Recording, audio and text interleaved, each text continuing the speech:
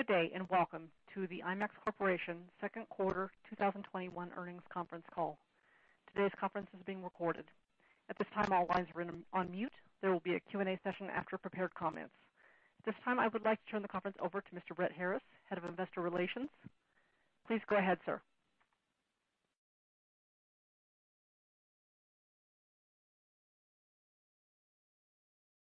Thank you, and good afternoon, everybody. Thank you for joining us today on today's second quarter earnings conference call. On the call today to review the financial results are Rich Gelfond, Chief Executive Officer, and Joe Sparacio, our Interim Chief Financial Officer. Megan Colligan, President, IMAX Entertainment, and Rob Lister, Chief Legal Officer, are also joining us today. Today's conference call is being webcast in its entirety on our website. A replay of the webcast will be made available shortly after the call. In addition, the full text of our second quarter earnings press release and the slide presentation have been posted on the Investor Relations section of our website. At the conclusion of this call, our historical Excel model will be posted to the website as well. I'd like to remind you of the following information regarding forward-looking statements. Today's call, as well as the accompanying slide deck, may include statements that are forward-looking in that they pertain to future results or outcomes. These forward-looking statements are subject to risks and uncertainties that could cause our actual future results to occur or occurrences to differ. Please refer to our SEC filings for a more detailed discussion of some of the factors that could affect our future results and outcomes. Any forward-looking statements that we make on this call are based on assumptions as of today, and we undertake no obligation to update these statements as a result of new information, future events, or otherwise. During today's call, references may be made to certain non-GAAP financial measures. Discussion of management's use of these measures and the definition of these measures, as well as a reconciliation to non-GAAP financial measures, including adjusted net loss, adjusted EPS, and adjusted EBITDA as defined by our credit facility, are contained in this morning's press release and our earnings materials, which are available on the Investor Relations page of our website at IMAX.com. With that, let me now turn the call over to Mr. Richard Gelfond. Rich? Thanks, Brett, and good afternoon, everyone. Thank you all for joining us today. With theaters reopening, audiences returning, and the pipeline of Hollywood blockbusters steadily growing from a trickle to a flood, the global box office continues to show encouraging signs of improvement. Indeed, we believe IMAX is leading the global recovery of the film industry, uniquely positioned to benefit immediately from the upcoming acceleration of Hollywood blockbuster releases and poised to take market share as the world reopens. Our results for the second quarter clearly demonstrate this. The company delivered its best gross margins and adjusted EPS of the pandemic era, despite a Hollywood slate only slightly better than prior quarters, demonstrating again the high-margin nature of our asset-light licensing business. We delivered our third consecutive quarter of positive EBITDA. Our global network earned $109 million in box office, surpassing initial projections thanks to better-than-expected domestic performance for our second consecutive $100 million plus box office quarter. We've already eclipsed our total 2020 box office for local language films, and we easily drove year-over-year quarterly growth in revenue, gross margins, and EBITDA, demonstrating how far we've come since the second quarter of 2020, the first quarter we felt the full brunt of the pandemic. We are confident these positive trends will not only continue, but accelerate with a full slate of exclusive theatrical releases later this year. We've wielded our unique advantages to effectively manage through COVID. We built the only global out-of-home platform for blockbuster entertainment with a diversified footprint across 85 countries and territories worldwide. We have a flexible asset-light business model, and we are an in-demand global brand beloved by audiences worldwide, critical to filmmakers and studios, and ripe for new business opportunities, including our IMAX Enhanced Home Entertainment Initiative. Even in a world of shifting windows and evolving distribution models, an IMAX release is a window unto itself. proven to draw moviegoers to the theaters, drive premium revenue, and launch event films into the ecosystem. Now, with COVID finally receding in many key markets, we're beginning to see the industry stabilize and establish stronger forward momentum than at any other time during the pandemic. As a result, we see an opportunity for IMAX to further expand and diversify our global network, grow and diversify our content portfolio, and lean into the increased blockbusterization of the movie business. Today, I'd like to provide a strategic update on the reopening and future of our global network, signs of strong audience demand for the IMAX experience, why IMAX is well positioned as windows and distribution models evolve, and finally, our fast accelerating content pipeline. But first, let's look at the current state of our network. The IMAX Global Network is now 90% open, higher than at any time in the pandemic era. The domestic network is about 95% open and operating at about 90% capacity. And internationally, excluding China, our theaters are about 80% open and at around 67% capacity. In China, our theaters are virtually 100% open. Continue to open more theaters and see capacity limitations ease with availability in the domestic and international markets already up over the launch of Black Widow earlier this month. We've installed nearly 100 systems to our network and signed 80 during the pandemic as exhibitors look to IMAX to reinvigorate their businesses with a differentiated premium offering.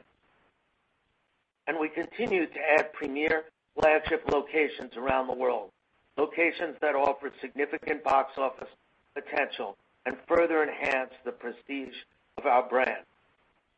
This month, we opened our first ever theater in Cannes, France, and a brand new state-of-the-art multiplex, digital art gallery, and event space on the Mediterranean. The theater is already drawing interest as a screening location from the many international events hosted in Cannes, most significantly including the Cannes Film Festival. We're currently installing our biggest IMAX screen in the world in Leonberg, Germany, measuring at 22 meters high and wider than a Boeing 737. We needed a 17,000-seat hockey arena in Ontario to unfurl and paint the screen before shipping it across the Atlantic. And IMAX theaters will be featured in several of the iconic Los Angeles cinemas that have recently transferred ownership, including the Grove and the Americana, which AMC will reopen next month, and Sherman Oaks, which has already reopened with Regal.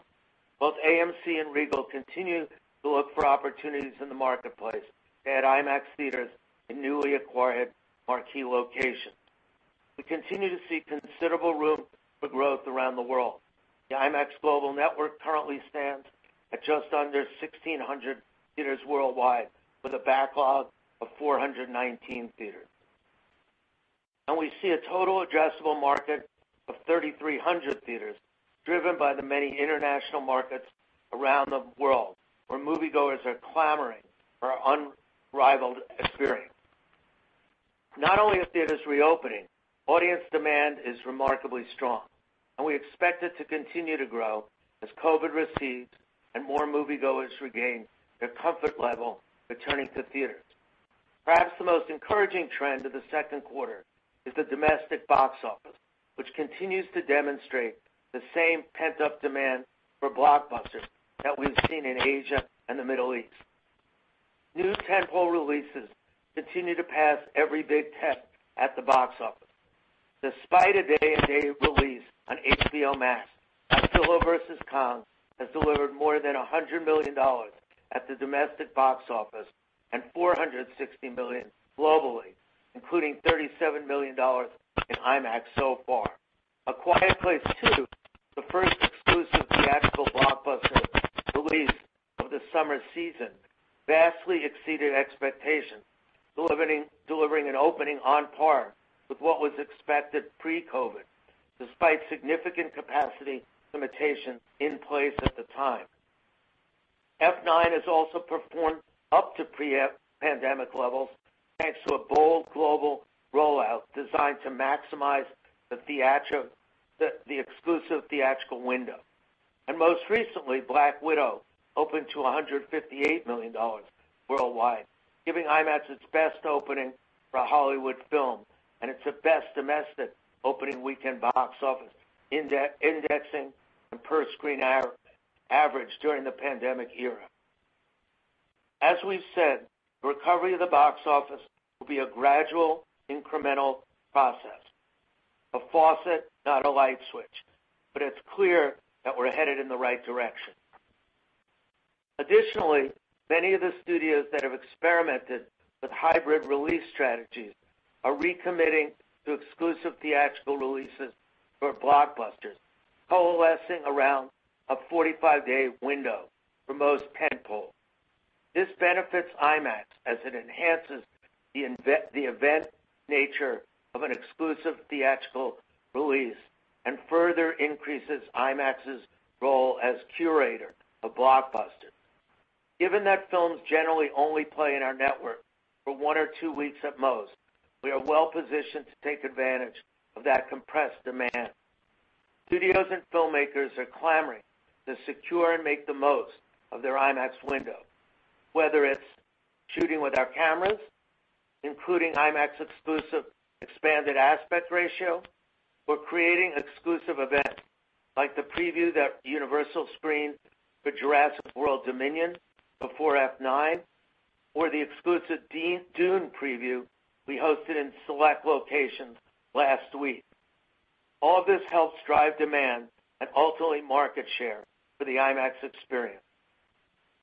Also, the experimentation we've seen among studios in the past year, along with movie releases from pure play streaming companies, has underscored the irreplaceable role of a theatrical release in launching and growing franchise properties, the kind of IP that is driving the entire ecosystem right now. For all its value, streaming has yet to create a blockbuster film franchise and all the downstream revenue a franchise film creates. At the end of the day, there is still no event in entertainment that commands the attention of culture like a global theatrical blockbuster release. And IMAX is at the vanguard of these culture-defining moments. So the table is set for a strong rebound at the box office, with one outstanding exception: a steady supply of big, bankable blockbuster films. Certainly the global box office has demonstrated that it is ready for business with the films that have held their release dates during the summer season.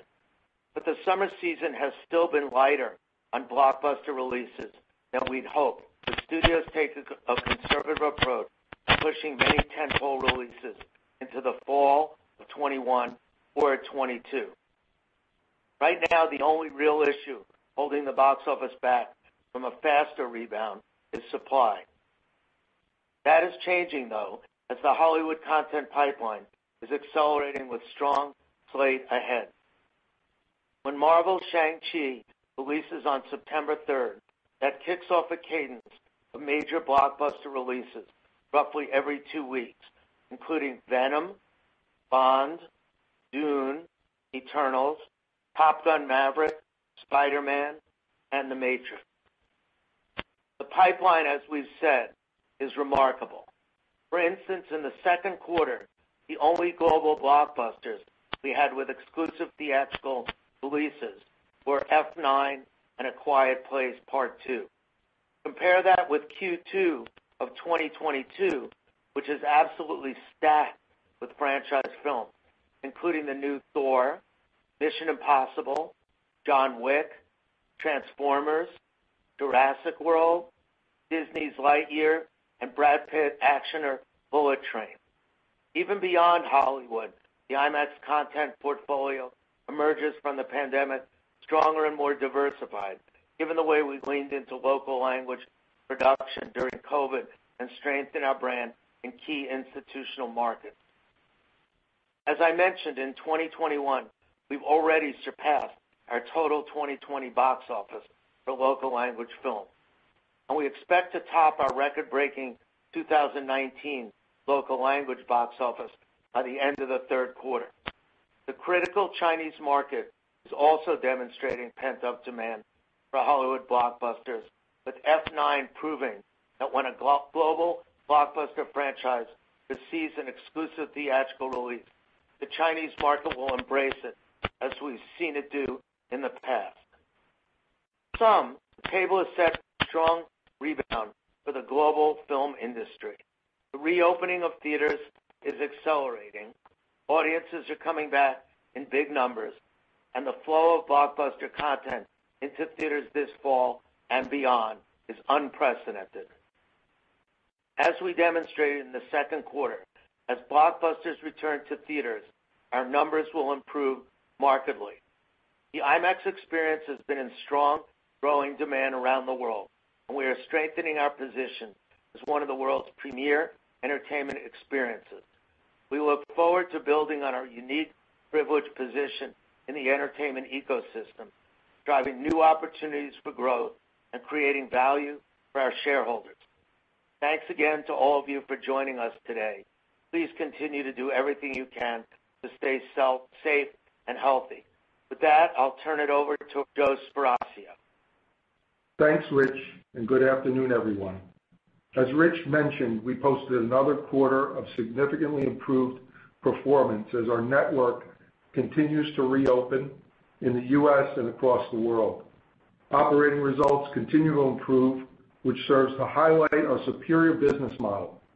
As a reminder, we are a global asset-light licensing business with a low-cost base and high incremental margins. This quarter serves as a preview for what is to come as Hollywood films return in earnest to our quickly reopening global network. We ended the quarter with $214 million in cash and $241 million of debt. $115 million of cash was held at IMAX China and $99 million at IMAX Corp. In the quarter, we paid down the balance of our credit facility, leaving the full $300 million undrawn, which, when combined with our cash on hand and undrawn component of our IMAX China working capital facility, gives us approximately $530 million of available liquidity. As I discuss the second quarter, please remember year-over-year results reflect the almost complete closure of our network in the second quarter of 2020. Second quarter 2021 revenues increased to $51 million from $9 million in 2020. Adjusted EBITDA increased to $8.7 million versus an EBITDA loss of $18.5 million in the year-ago period, and adjusted EPS loss improved to 12 cents from 44 cents in comparison to the year-ago period. IMAX Technology Network revenue increased $19.7 million in the second quarter, from essentially nil in Q2 of 2020. The reopening of the company's network, particularly in Asia and the U.S., drove box office of $109 million versus $3 million in Q2 of 2020. Gross margins for this business were $8.7 million, which increased from a loss of $6.5 million in Q2 2020, largely due to higher box office-driven revenue and the operating leverage inherent in the business model. IMAX Technology sales of maintenance revenue for the second quarter increased $28.7 million from $4.6 million due to higher sales and STL revenue as installation of new systems increased, and an increase in maintenance revenue commensurate with the reopening of the network. This quarter, we installed 15 new IMAX systems, 9 of which were sales or STLs, 2 of which were hybrids. We installed 3 IMAX systems in Q2 of last year. Installation activity increased both year over year and sequentially demonstrating continued IMAX system demand from our exhibition partners. Gross margins for this business increased to $16.1 million, representing a 56.1% margin, commensurate with the higher revenue levels. SG&A, excluding stock-based compensation, declined 4% to $22.4 million in the quarter, as compared to $23.3 million in the comparable period last year. The reduction in SG&A included an increase in costs allocated out of SG&A and into inventory and cost of goods sold of $4 million, partially offset by a $1.5 million decrease in various COVID-19 wage-related programs. In the second quarter, we spent $1.8 million on capital expenditures, including $900,000 invested in equipment for joint revenue-sharing theaters. We believe our second quarter results represent another milestone in the company's emergence from the pandemic. Strong box office in the U.S. and parts of Europe demonstrate the same signs of pent-up demand we continue to see in China. Increased revenue is driving profitability improvement, highlighting our superior high-margin asset-light business model. We have a strong balance sheet with substantial liquidity. And finally, we remain excited for the strong slate of IMAX-friendly titles set to be released later this year. With that, I will turn the call over to the operator for Q&A. Thank you. If you'd like to ask a question, please signal by pressing star one on your telephone keypad. And if you're using a speakerphone, please make sure your mute function is turned off to allow your signal to reach our equipment. Again, press star one to ask a question. We'll pause for just a moment to allow everyone an opportunity to signal for questions. And we will go first to Eric Handler of MKM Partners. Thank you very much, and good afternoon. Rich, I wonder maybe you could give a little peek into how your installations might look for the back half of this year, or at least maybe for the third quarter.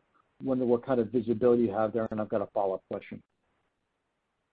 Yeah, I mean, Eric, I don't think we're doing it. We made a policy, during the pandemic not to do that because it's so unpredictable and it's so territory to territory. But as you saw last year, we were surprisingly active in installations, even though the world wasn't open up. And I think there'll be activity at the second half of the year. And as you know, we're usually back end loaded in these things, but I'm just not going to be specific until we know, where it's safe and what the course of the virus is. Understood. And then wondered if you could talk about, you're obviously seeing good local language turnout for films in China. How are you sort of going to be implementing similar policies in other countries, and where you see some opportunities in the back half of this year? Yeah, I mean, I've been surprised by how robust some of these markets are in IMAX. In China this weekend, we released a movie called White Snake, and we did 9% of the box office, and it was a fairly successful film in China. So I'm continually surprised, and I think over time you'll see these local language films keep edging up until they eventually have the same kind of indexing that the Hollywood films are. But it is a strategic initiative of ours, and we're working closely in different markets. Megan, do you want to give some specific examples? Sure. In Japan, we've set 2 records over the pandemic era with 2 films that have broken records, and we have a 5-picture deal with Toho, so we're continuing to work very closely with that company to be not just releasing their films, but also having them shoot their films using the IMAX certified camera program So really leaning into the technology and looking to continue to align closely on our production. Also in Korea, we've had some success with local language product. And the great thing too, when a movie does break out, like we saw with Demon Slayer, those films are able then to be exported out of, say, Japan, where it was a record-setting film, and are able to be distributed in the United States, in Europe, in Korea. There's a market for them outside of Japan, and so it's been a very successful program for us. Great. Thank you very much. And so we'll go to our next question from Alexia Quadrani of J.P. Morgan. Thank you. Thanks very much. I just have two questions, if I may. The first one, Rich, I'm wondering if you have some sort of view on how much, the fact that Black Widow opened sort of day and date with PVOD, how much that may have cannibalized your potential revenue, or even keep it general and talk about the box office in general. I'm not sure if you have any more insight than we do, but I thought you might.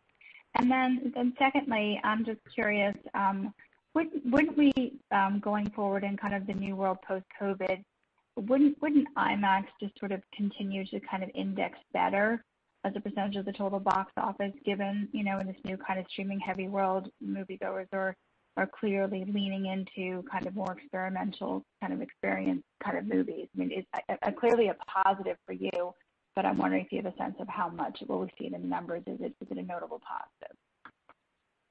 So on your first question, Alexia, there's really no question in my mind that the combination of PVOD and a lot of piracy, and people haven't really talked about that much, but clearly there's a lot of piracy that accounted for the cannibalization, significantly affected the box office at the end of the day. It's hard to quantify it, but, some statistics I find interesting are that F9, which used a more traditional distribution model, grossed about will gross around $700 million worldwide at the end of its run, and Black Widow will gross around half of that.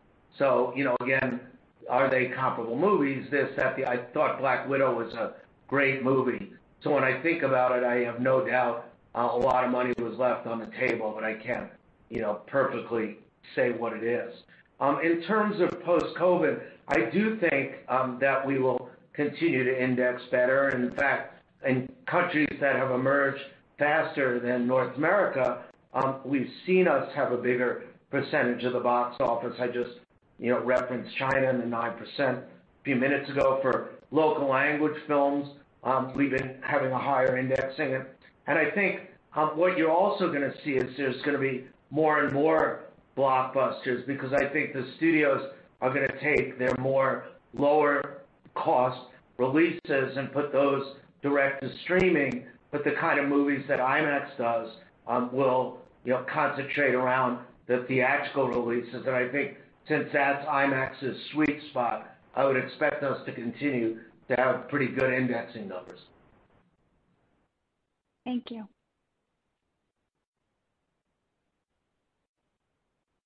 And we'll move to our next question from Eric Wold of B. Riley Securities. Thank you. Good afternoon. A couple questions. Hey. One, I want to try to follow up on the first question from Eric. I know you're not giving system install visibility. I'm not trying to push that or get any numbers in general, but just kind of what is the mindset from exhibitors in general around the world? Obviously, they had plans to get stuff installed in 20 and 21 going into the pandemic based on their schedules. Those got disrupted, and now we're starting to reopen. Is kind of everything that was in the backlog kind of shifted out by some period of time just as a placeholder? Are they kind of saying to you, look, we're ready to go as soon as possible once we have the green light? Kind of what's their mindset in terms of wanting to get those installed that was on the backlog previously? So I think the mindset's pretty good, Eric, as you know. And again, I don't remember exactly the numbers in 2020, but we had something like around 70 installs and close to the same number of signings in 2020. And that was when everything was shut down.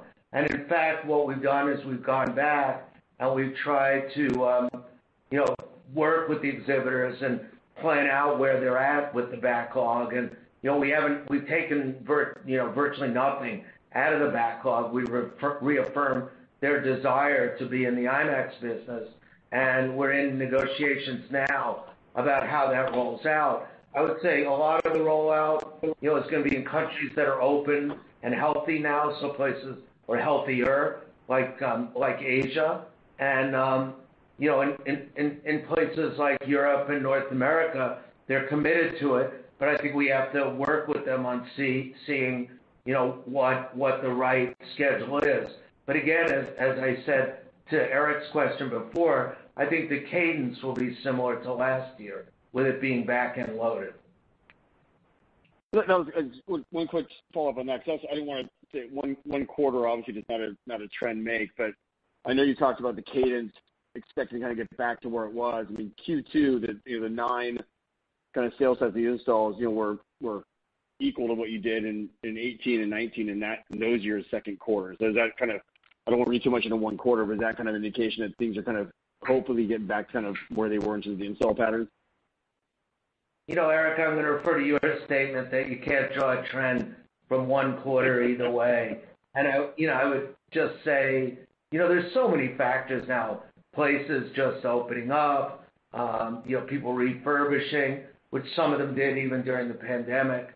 So I wouldn't generalize about it. Okay. And then just final question, as things start getting back to normal, both, within IMAX and in the industry, how should we think about operating expense trends, kind of over the coming quarters and year or so? And, kind of as we get back to hopefully normal situation, what does IMAX's kind of operating expense level look like versus where it was pre-COVID? Are there inherent savings still baked in, or is it going to get back to where it was? So, Eric, we're trying to track with our expenses the reopening of the network and the introduction of movies. So, the biggest issue now, as I said in my prepared remarks, are, there just weren't a lot of movies being released. So as you see more movies released, you'll start to see some of the expenses ramp up, obviously, because you need, maintenance people out there, and you need to track that. On the other hand, we were very SG&A focused before this happened. As you know, over the last several years, we've had very little growth in our OpEx. So we're going to be as vigilant as possible during that period of time, and where we don't have to ramp up prematurely. We're going to, again, I used the word cadence before, but we're going to try to time the cadence of our expenditures to the cadence of our revenues as we reopen. Helpful. Thank you. And we'll go next to Stephen Frankel of Colliers. Good afternoon, Rich. First of all, on the local titles in China, where are you in infusing more IMAX DNA as their production values improve? The IMAX certified camera program has been incredibly successful, not just domestically but internationally. I talked about it earlier as we incorporated it in our Japanese operation and Korean operation. It's also been something we have been employing in our Chinese productions. We had several movies over Chinese New Year, and it's something that we're actively talking to filmmakers and productions for. We really do focus, as the Chinese calendar allows for. Chinese New Year becomes a very big moment of focusing some of the biggest productions, and those films are the ones that we're really aiming for some of the films we'd like to be involved in for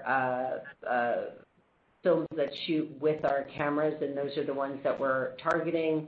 And certainly films that come out, over the summer. Those are the kind of the two big seasonal pieces of business, and we're in conversation all year long. We're very active. We have people on the ground that are having those conversations and continuing to kind of educate the film community around what it means to shoot with our cameras. It is a very specific process, and it is something that requires production work and specific work, both pre and post production, that we work very closely with the filmmakers to do to give that level of effort to the film. So you should expect anywhere from 3 to 5 films a year in China to be shot with our cameras.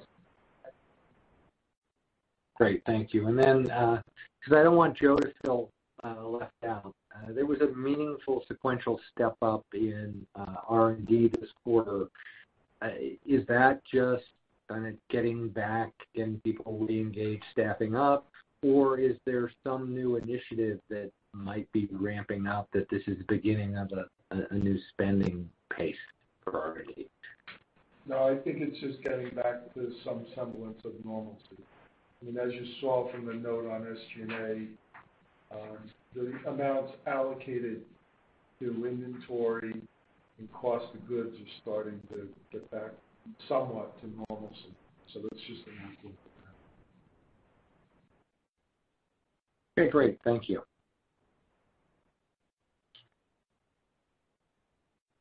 And we'll move to our next question from Mike Hickey of Benchmark Company. Hey, Rich, Joe, Brett. Thanks for taking my questions. Glad on the quarter. Welcome back, Joe. Nice to hear your voice again. Shocked. Anyway, curious on the Delta variant. Hard to know if it's having an impact yet or not. Just sort of curious your view if you're seeing any sort of change in attendance trends as that infection seems to be picking up momentum. Also wondering if the reissue of masks in LA has caused any attendance headwinds. And I have a couple follow-ups. So it's too early to say, Mike, in terms of whether it's having an impact. I personally don't think it's going to, because I think among the vaccinated people there's not a lot of reticence to go to theaters, and we've seen no indication of it. And by the way, let's go to Asia again, which we like to talk about a lot. The resurgence in box office there was all with an unvaccinated population. Like, China had set records for Chinese New Year with very little vaccination. And what Megan was talking about in Japan, we had the 2 biggest movies in the history of Japan and the 2 biggest IMAX movies in Japan with Demon Slayer and Shin Evangelion.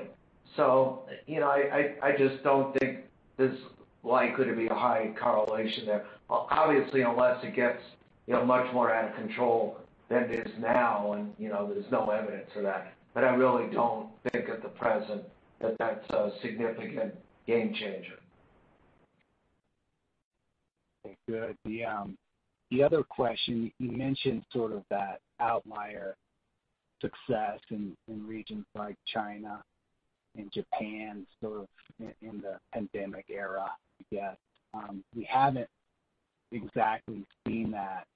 We haven't seen that in North America. So when you sort of think about the box office recovery here in the U.S., which is obviously an important region for you, how do you sort of balance the factors in terms of what's it going to take, you think, to really have that breakout film, or why are we still sort of working the right direction, but not that sort of outlier performance we saw in Japan and China? Is it sort of still the virus influence? Is it windows? Is it slate? Just sort of curious your broad thoughts there.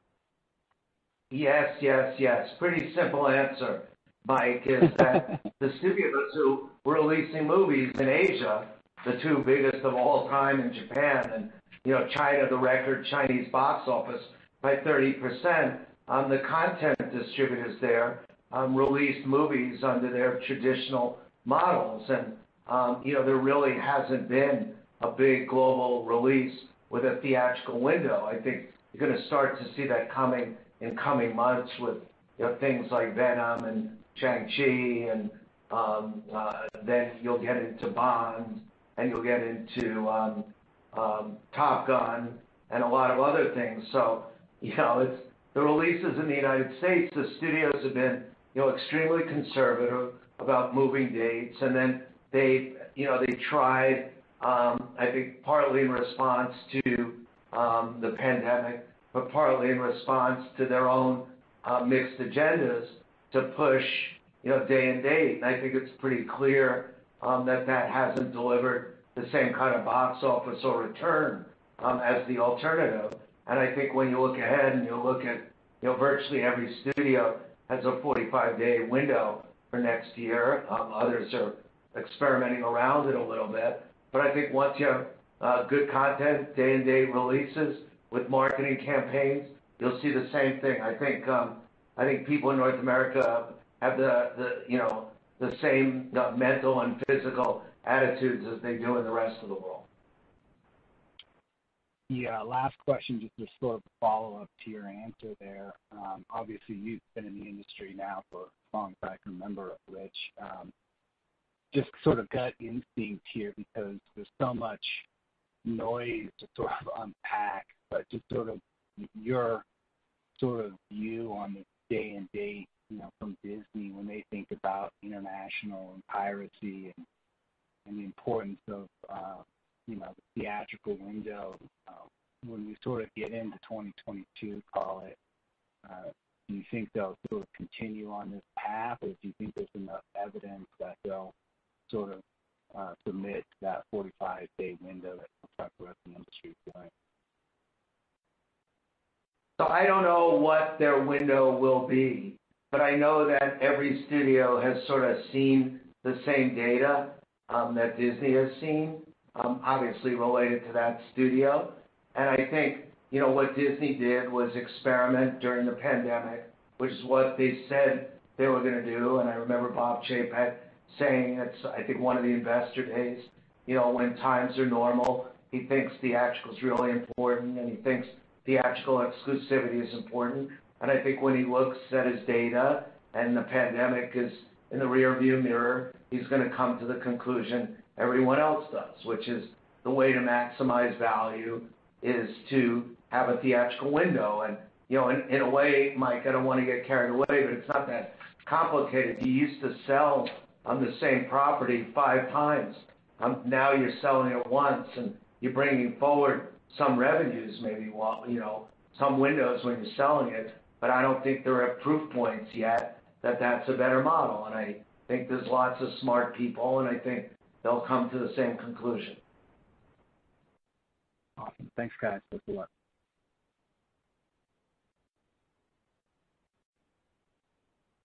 And we'll go next to Jim Goss of Barrington Research. Thanks.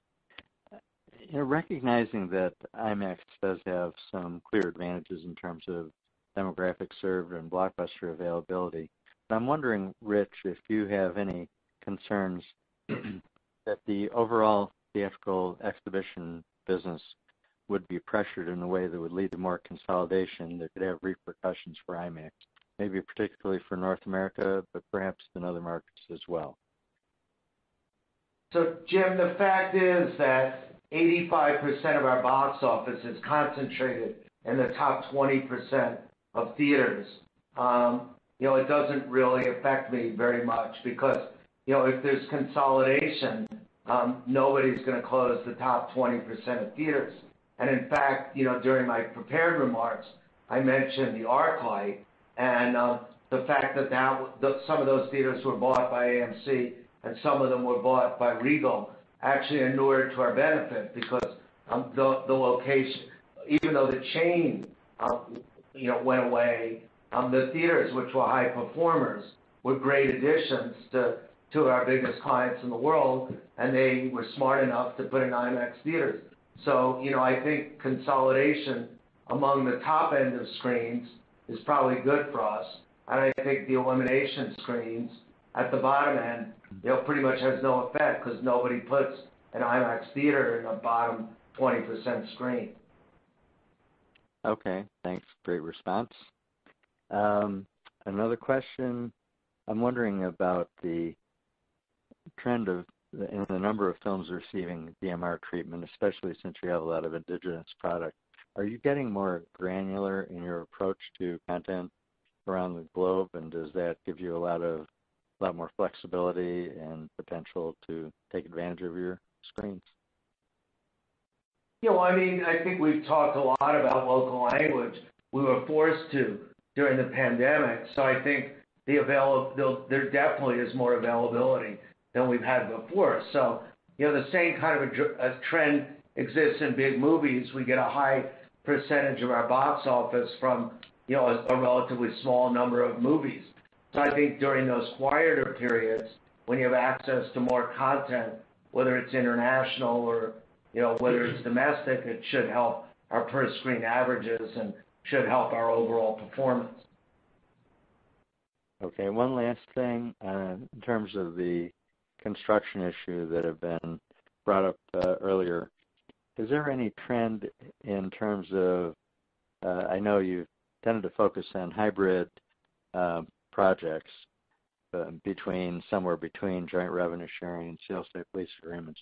Are you skewing in one direction or another right now with whatever incremental theaters you are creating? Jim, as you know, there weren't a lot of signings in the first half of the year, and that's typical. We had some, but not a lot. So I don't think it's enough to draw a conclusion on a trend. But our team is out there, talking to lots of potential partners over the world, and I don't think there's been a change in approach from the partner's point of view. Okay, thanks very much. Thanks, Jim. And at this time, I'd like to turn the call back to Rich for any additional or closing comments. Thank you, operator.